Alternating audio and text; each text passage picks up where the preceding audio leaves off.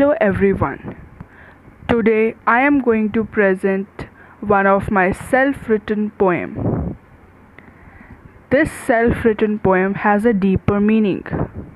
So try to understand it and grab more and more. My poem goes like this. Her favorite Orion constellation. Beauty lies in the eyes of beholder.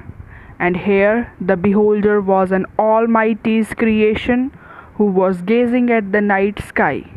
Never she got the answer of the question where could be the sky's center, but every night she kept thinking, having faith on the phrase try but never cry.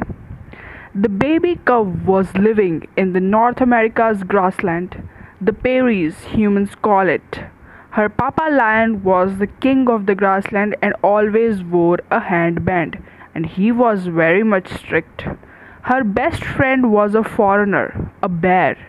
She was called Grizzly and was very famous in the grassland as once a very big log she herself lifted. But Grizzly's brother Cruzly sometimes acted a bit bizarre because he compelled his parents not to shift from Alaska jungles, but even though they shifted. Grizzly's family was native of forests of Alaska, but last year only they migrated to Perry's grassland along with many other bear families. As deforestation by humans was causing a great harm to their homes, so some bears came to Perry's and the rest migrated to Nebraska. And after listening to their story for the first time, everyone in the grassland started cursing the humans' mentalities.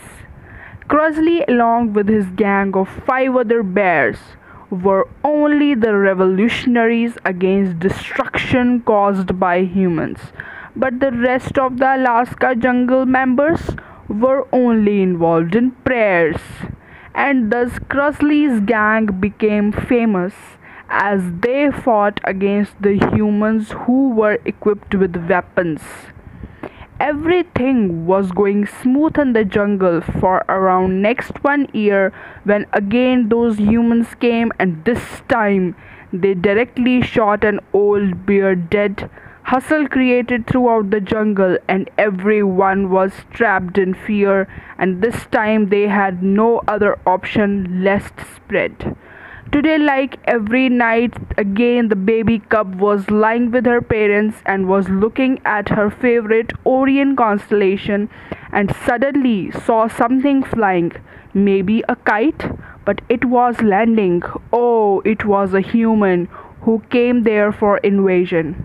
Before that she could take any relevant action, the man shot bullets from his gun.